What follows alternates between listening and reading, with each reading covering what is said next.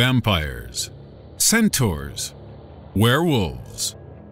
What do they all have in common? Well, besides the fact your mom's dressing up as a sexy version of one of these for Halloween, these creatures are also pretty regular as far as monster legends go. Part human, part bat, drinks blood. Part human, part horse, loves archery. Part human, part wolf, hates Kristen Stewart. But have you heard of the beast that tickles kids to death? The Japanese toilet cleaning demon, or the devil, so scary it made Napoleon's brother poop his pants? If not, then settle down for our video on the 7 strangest monster legends.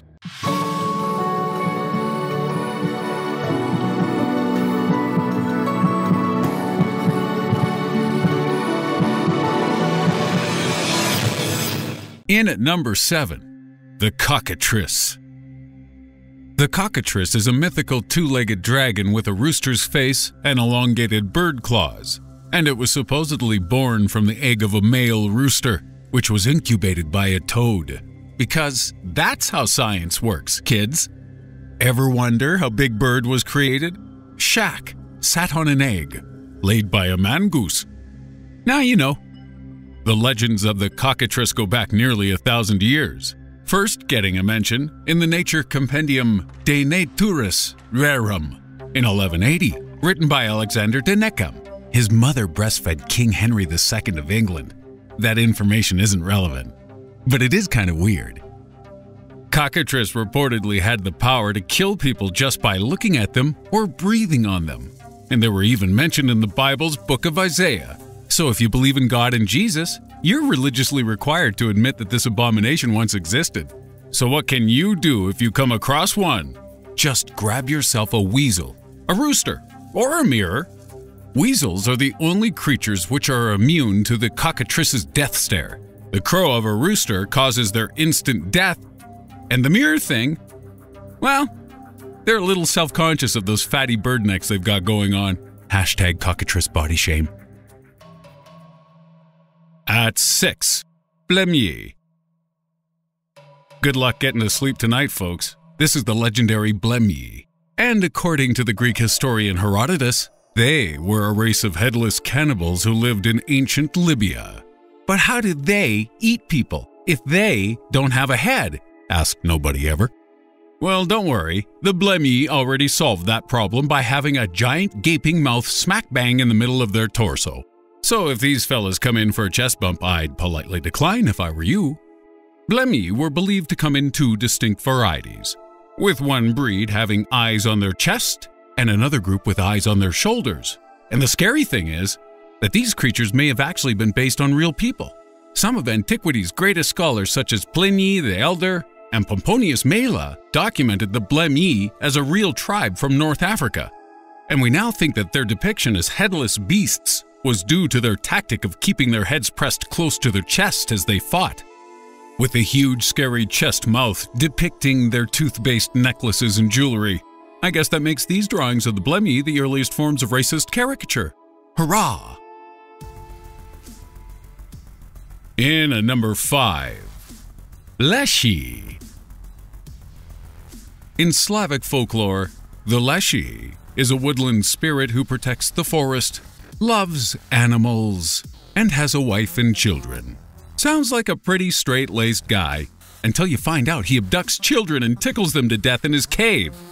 Oh, great. It's Grandpa's trial all over again. Known by various names, such as Borovoy, Mishkinis, and Lesnoi Didoshka, which translates as forest grandfather.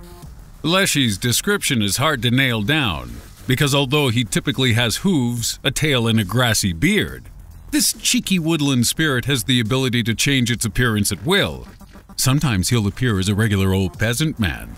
Other times he'll morph into a tiny creature no bigger than an ant. And if he's feeling a little freaky, he might transform into a gigantic talking mushroom. Would you like to have an extended conversation with an oversized fungus as he tickles you to death in his dank forest love cave? No? Then don't forget to take off your clothes, turn them inside out, and put your shoes on the wrong feet. It's the only thing that puts him off. I guess Leshy's a little OCD. 4. The Mongolian Death Worm. This metre-long deadly worm is one of the few creatures on this list which may actually exist, with various reports claiming that the Mongolian death worm still squirms its way around the Gobi Desert today. In the 1920s, the Mongolian Prime Minister Damdin Bazar once famously described the worm as shaped like a sausage about 2 feet long, has no head, no leg, and it is so poisonous that merely to touch it means instant death. The death worm apparently secretes a searing acid which can dissolve a human in minutes, and some legends even claim it can kill you from several meters away, using some kind of mysterious electric discharge. Several expeditions have so far failed to track down this elusive creature, but maybe these folks just weren't wearing the right color, because the worm is said to have a thing for the color yellow, and it also loves laying eggs inside the guts of camels. So if you're struggling to think of a birthday present for the Mongolian death worm, there's a couple of ideas right there. Number 3. The filth licker. Imagine you're an ancient Japanese storyteller, and you've got all the time in the world to come up with an imaginative creature to scare children or impart some kind of moral story. How about a dragon? No. Sea serpent? That's just a dragon for the ocean. Some kind of horse? Oh, monkey! Now you're not even trying, Steve. Oh, okay then. What about a skinny demon covered in warts that comes into your dirty bathroom and licks it clean late at night? Yeah, let's roll with that. Akane is a greasy-skinned frog-faced demon from Japanese folklore. And if your bathroom is dirty, this little fella will turn up naked to your home to clean it right up, licking every nook and cranny with its long, creepy tongue. Many legendary creatures are said to be based on real incidents and encounters with previously unknown animals or humans acting strangely. And if that's true, I don't want to know the story this guy was based on. Slime, bath scum, hair, human poo are all on the menu for the Akane. And it is said this monster represents the fear we all have of going to the bathroom late at night. Is it just me? Or does this sound like something R. Kelly would pay you $200 to do? $300 to stay and watch. At 2. The monkfish. You've eaten monkfish, right? That weird, kinda sweet-tasting fish that you only order when there's nothing better on the menu. But what about an actual monkfish?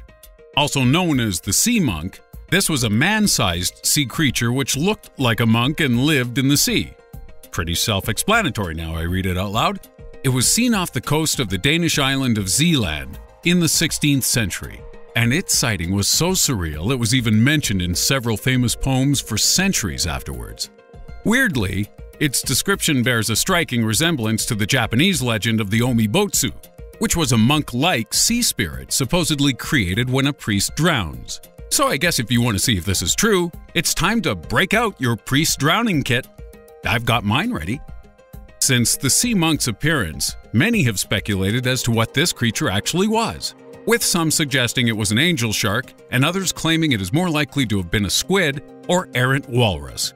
Personally, I like the idea of an errant walrus. He don't play by no rules because he's a maverick renegade. And at number 1, the Jersey Devil. Many hideous and deformed creatures have sprung from the fetid wastelands of the Jersey Shore. But the Jersey Devil has one thing those perma-tan remedial school dropouts never will: the body of a kangaroo and giant bat wings. Take that, Snooky, you wingless freak! Believed to reside in the Pine Barrens of South New Jersey, the Devil's legend dates back several centuries, with the Native American Lenape tribe the first to document its existence. They described it as being born as a regular child, before quickly morphing into a hideous beast with hooves, a goat's face, giant wings, and a forked tail. This demon's blood-curdling scream wasn't heard for another 100 years as a local priest apparently exorcised it from the area. Phew! Good job we didn't drown him after all. But others weren't so lucky. United States Navy Commodore Stephen Decatur saw the creature in the early 1800s and ordered cannonballs to be fired in its general direction. One cannonball apparently hit the devil, but with no effect whatsoever. Napoleon Bonaparte's older brother Joseph was also reported witness, who saw the Jersey Devil while hunting in New Jersey in 1820. Various people have claimed to have seen or shot down the Jersey Devil in the years since, and today, many are still on the hunt for this goat-faced atrocity. But we've yet to see conclusive proof this thing ever existed. However, if it does, let's hope the Philadelphia Zoo doesn't get their hands on it, because in the early 20th century, the zoo's management offered a $10,000 reward for the creature's dung. And I'll bet today that figure would be raised to $20,000 by a Mr. R. Kelly. So there you have it. Those are some of the strangest monster legends we could find. Do you know any better ones? Have you seen any of these monsters? And do you have the number of a good lawyer for when R. Kelly sues our butts off? Please let us know in the comments below. And don't forget to check out our other videos too, including our recent investigation into the 7 sexiest kinds of bananas that ever existed. Oops. Oh, I mean the 7 creepiest clips of found footage. Watch that now.